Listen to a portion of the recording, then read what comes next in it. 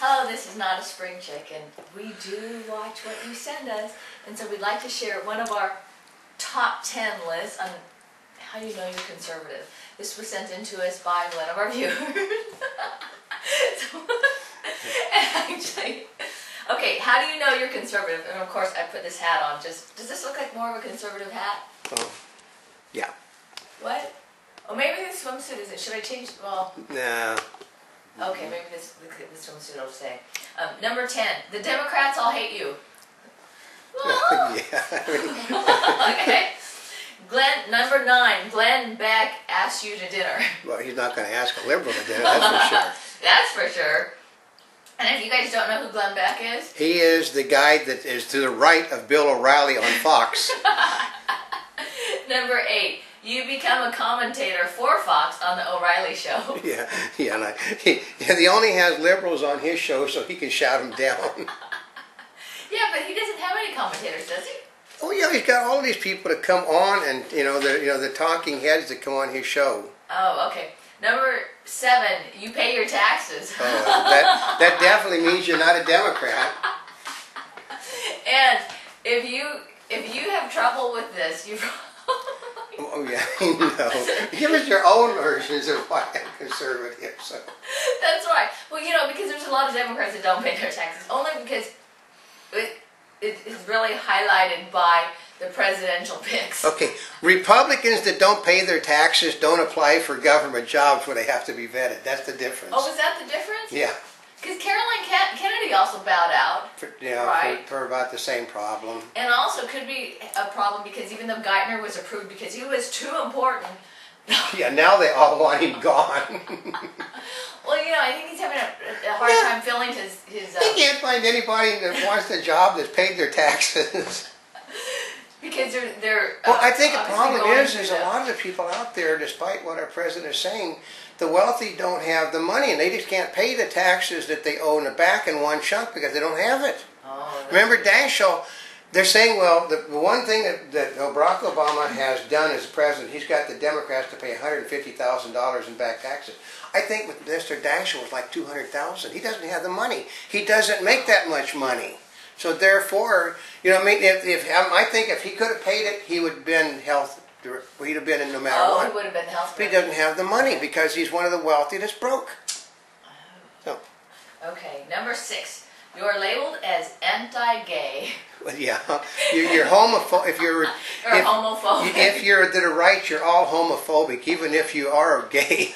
Why because they do have gay Republicans, the log cabin Republicans. Really? They're conservative. Okay, a lot of people, most every neighborhood has people that are gay, but they just, nobody cares. They have people you do business with that are gay, nobody cares. You have gay conservatives, nobody cares. Because they're just part of the community. Yeah. But if a gay person stands up and says, I think that this is wrong, they automatically become homophobic. That's how. Well, and sometimes the most anti-gay ones are gay. Oh, I know that. I can guarantee you, I've heard a lot of nasty words from people in Hollywood out here. I had to break up with my partner of 40 years because of this. So. I know. You didn't realize you were going to get all this little extra insight while we were because it's a topic, We're doing, David Letterman and, comments emoji. Number 5, the Disney Channel does a movie on your life. Yeah, I know.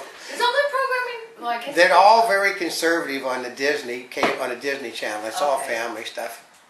Number 4, you want to force your views on everyone in the world. Difference between a liberal and conservative is you dress better when you do it, but they do have better haircuts. That's right.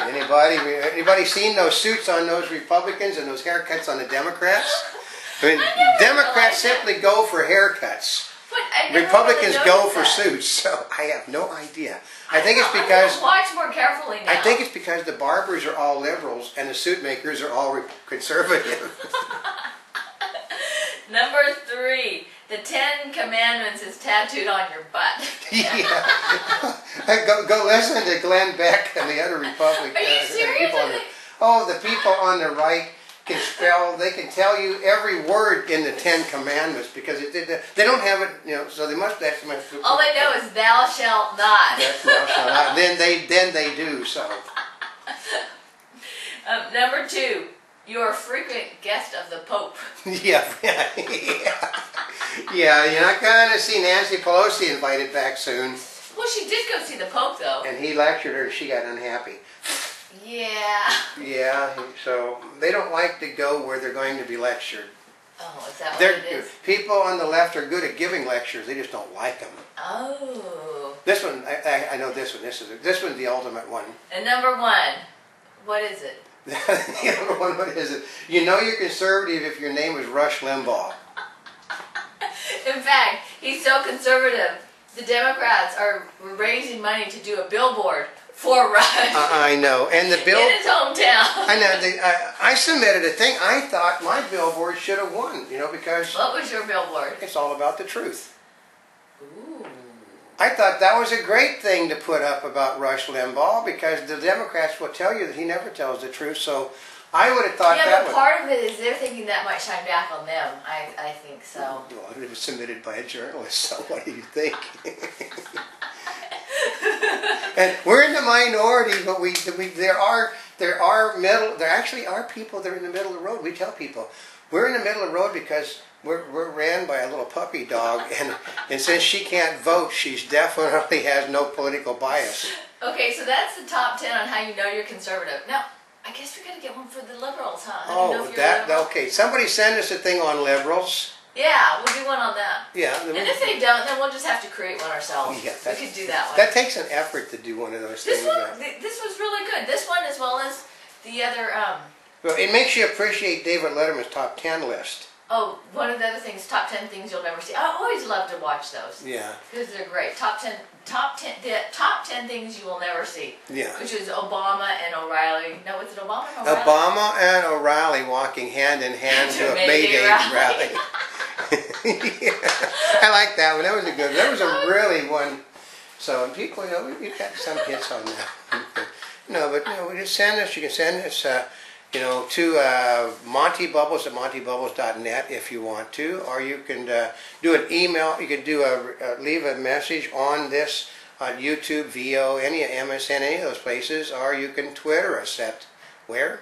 Well, on Monty Bubbles. They can Twitter us on it because news video web is the income. I know, but they don't realize you have to tell them. They don't know. Okay, on Twitter us on Monty Bubbles. Yep. Or also, if you remember, Old Camera, not a spring chicken. Yeah, and we will put this stuff up.